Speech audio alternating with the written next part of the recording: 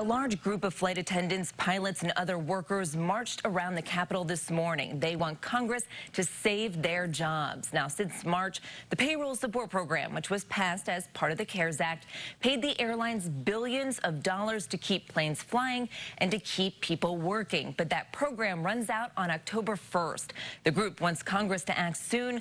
Otherwise, there will be mass furloughs. Congress has yet to agree on the next COVID relief bill, and there's no money for the airlines in the proposal from Senate Republicans.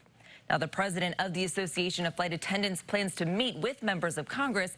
She hopes to convince them to take action before flights are grounded. Back to you, Lindsay.